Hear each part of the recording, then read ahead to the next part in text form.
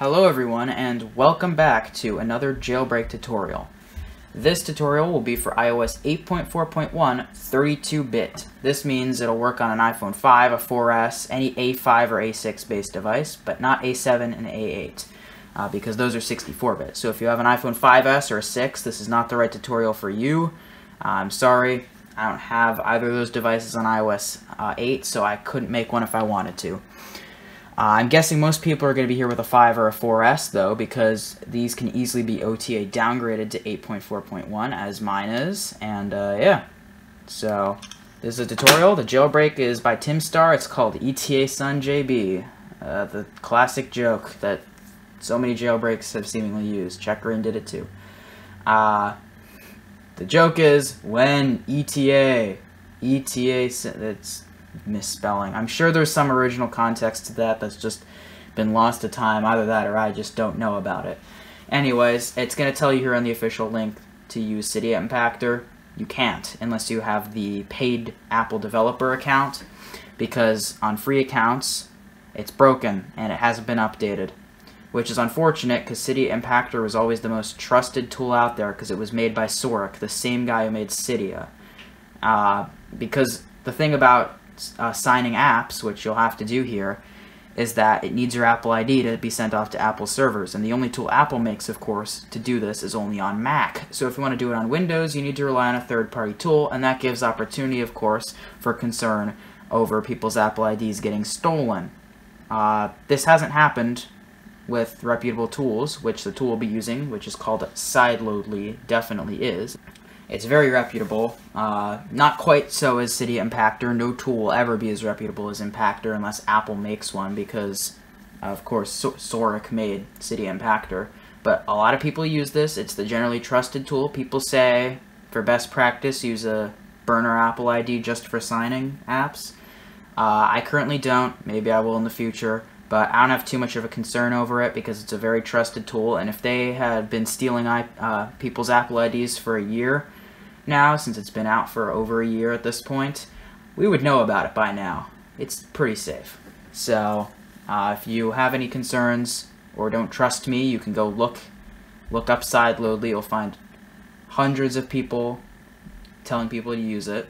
It's not just me. And if you're still concerned, you can use a burner Apple ID, as even Sideloadly themselves recommend, because they know people have a hard time trusting a tool where you need to enter your Apple ID into it.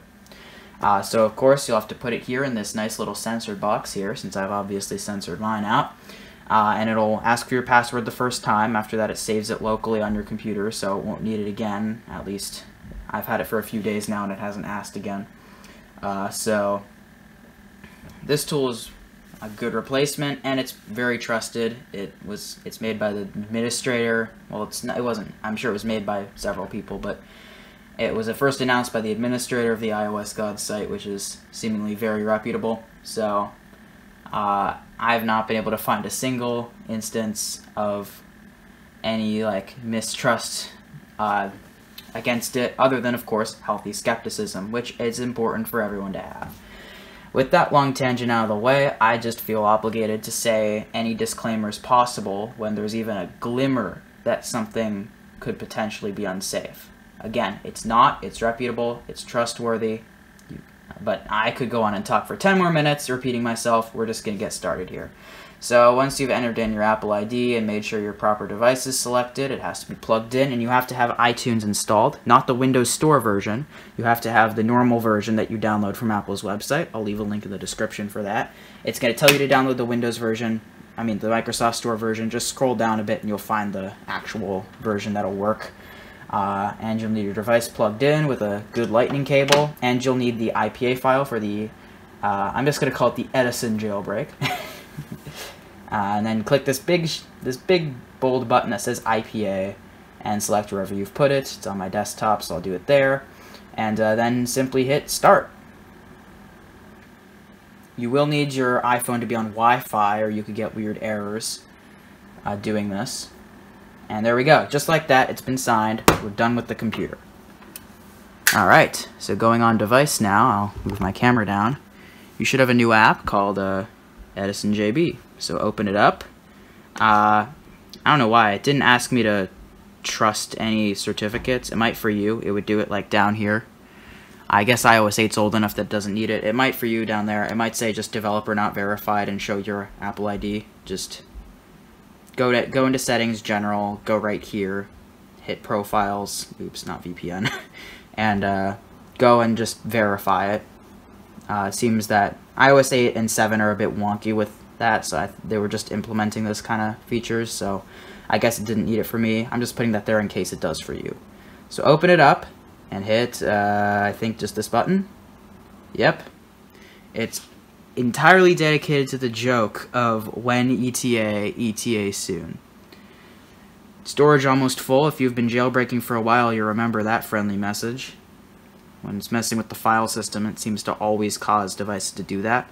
The nice thing is this is an untethered jailbreak, so even unlike Helix or Phoenix or Uncover or any of those, you will not need to keep the app signed. Once you've done it once, you shouldn't ever need to do it again. And Cydia is there now. And boom. Just like that, we are jailbroken. In the app, let's see what it says. It's just going to give you the option to run UI cache. At this point, unless you want to have it there just so you can run UI cache, you can use a tweak to do that as well. You can delete it if you want. But one last thing I'll show in my tutorial is just updating a certificate that goes bad. This can cause weird issues connecting to certain sites and repositories, so I like to show this in all of my tutorials. It just recently expired, so if you want to install the new certificate that'll fix this, just go to cydia.invoxy play games.uk. Not dash. I hate using these small keyboards when I'm not head-on.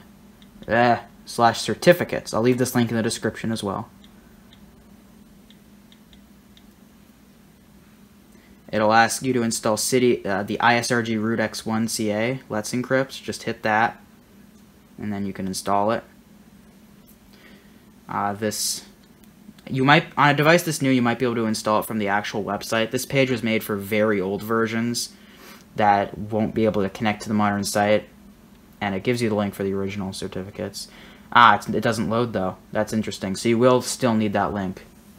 And that'll fix you having weird issues where it'll say the certificate could not be verified or the certificate's expired. You may be trying to connect to a site that's pretending to be blah blah blah. That'll happen if your certificates are expired. If you've ever used like old Windows with the date set incorrectly, you'll know that comes up before, but when trying to browse the web.